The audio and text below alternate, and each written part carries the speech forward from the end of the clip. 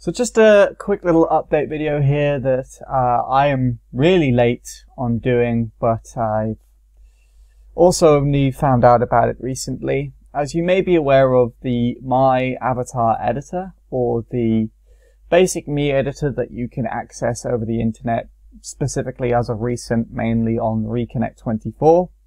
Well, as of the end of 2020, Adobe Flash, which is what the editor used to run, was discontinued, and so therefore on most main browsers, most main ways, you cannot get this to run anymore. However, I decided to take a look because I wanted to do a bit more me stuff recently, and I found out that you can actually still get the Avatar editor, and as a matter of fact, all of my tutorials regarding the RKG file extraction and getting hold of me's that are archived on InRankings are still possible. You just have to change a few things to be able to do it first. So the first thing and the main thing that I will show here is that you have a little install to desktop tutorial right here. I have no idea if this was here or not beforehand. Looking back at some of the past recordings, I feel like this was actually here back when, you could still use the main Avatar editor.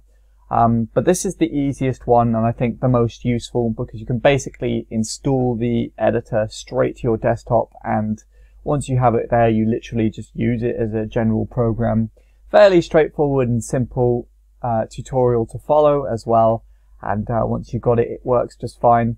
Opens up the files that are straight from the RKG file, or God forbid if you use the hex editor to get a hold of them, then they would probably work for that too. There's also this Flashpoint feature, which I did try out. I believe Flashpoint is a program that you can use.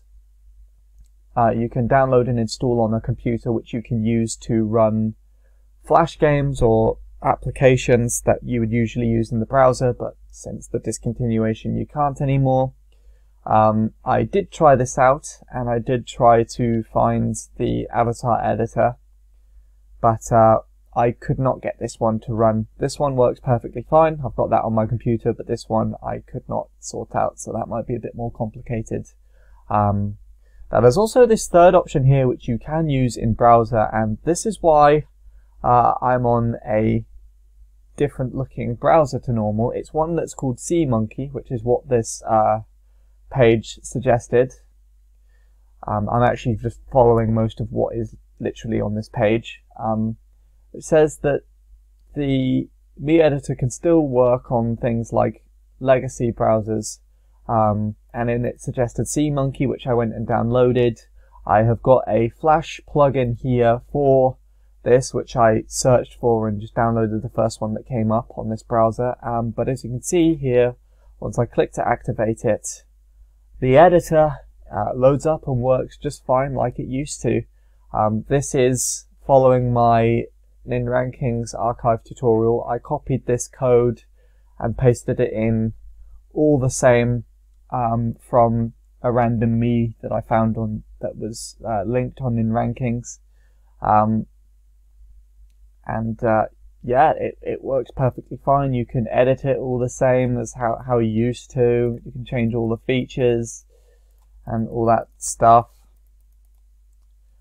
You've also got the randomizer option, so you can just choose random me still, and you'd be able to save it out all the same and install it and whatnot on your computer just like you used to. So it's a little bit more complicated, but it's also not really too complicated.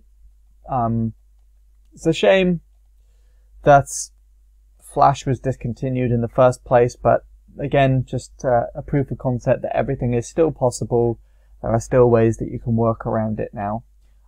If anyone does actually know how to get this to run again just in a regular browser like Chrome or Firefox, then be sure to comment it, and I'll take a look at it as well. I'm pretty sure there is a way that you could get this to work without downloading and installing a browser that no one's ever heard of before, because I never heard of this until it was listed here. I'm sure there's a way you can get it to work on a more mainstream browser like Chrome or Firefox. So if anyone knows that, do let me know. I was just following what was here on the site. This is the main option that I would recommend if you are literally just after the avatar editor and have all the files you need to edit in the first place. Anyway, that's it.